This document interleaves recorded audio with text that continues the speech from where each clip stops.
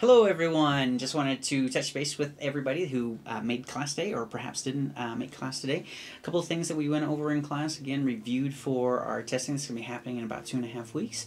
Stayed the focus on front bear hugs, did some other review with some of the kids' classes and stuff regarding some of the rolls, some of the falls.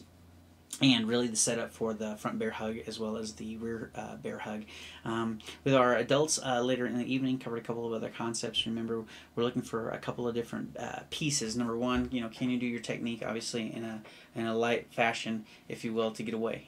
Secondarily, can you reach a point of control? And tertiary, the final piece was, can you do a point of control, perhaps a finish beyond the control, I should say. So anyway, those are the areas that we covered today. For those of you that were here, you'll know what I'm talking about. If you weren't here today, please make sure to chat with the folks that were in class and you can get caught up.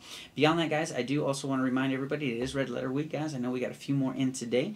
Traffic was kind of light, but that's all right. Make sure that you bring them in, guys. If you're not turning in a digital copy, I need those copies in by Friday. If you don't turn them in by Friday, guys, you will not be eligible to belt test in a few weeks. So again, make sure the red letters are in by Friday so that you are eligible, or your child is eligible to belt test.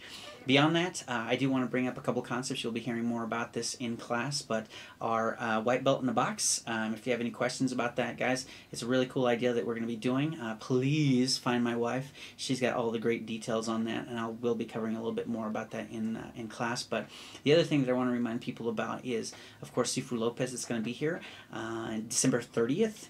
5 to 8 in the evening. First hour, 5 to 6, will be kid-friendly. The rest will be all adults. There's a very, very low fee on that, but it's going to be very fun, I think, for everybody. I think everybody will be able to swing it. 5 to 8 again, like I said, December 30th. If you haven't already registered for it, please go to the website at www.otomimartialarts.com and get registered. Other than that, we hope to see everybody tomorrow on the mats.